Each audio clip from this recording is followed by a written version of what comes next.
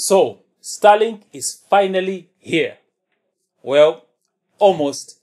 All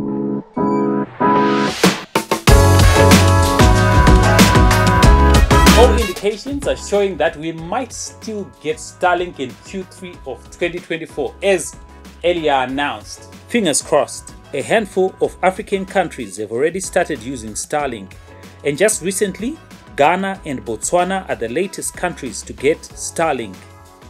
Now, what makes the Botswana situation unique is that they announced after Zimbabwe that they had licensed Starlink, and now they have Starlink in their country.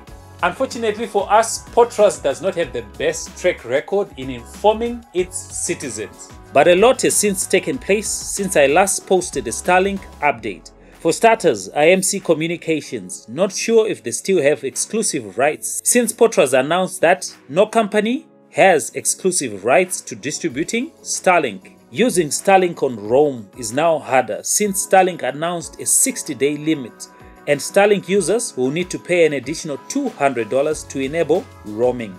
And reports are showing that some Starlink users in South Africa and Cameroon have had their service cut off. If anything, this is showing that there's a very high demand for high-speed internet in Africa. Now, a little birdie told me that we might be getting Starlink soon, and this was confirmed by Willard Soko, a Zimbabwean techie who's been following Starlink events closely. Shout out to him. He shared a document on X showing that Starlink had provisioned IP addresses for Zimbabwe. Now, for those who don't know what provisioning is, it's just the first step in setting up the ground to offer networking services in the country, basically. And guess which other country was on the list? Botswana.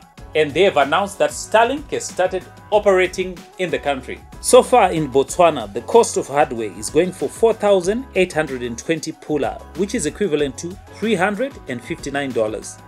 And the subscriptions are going for 688 pula, which is $51 US. So far, Botswana has the highest prices for Starlink in the region, and I'm expecting that Zimbabwe will probably offer similar pricing.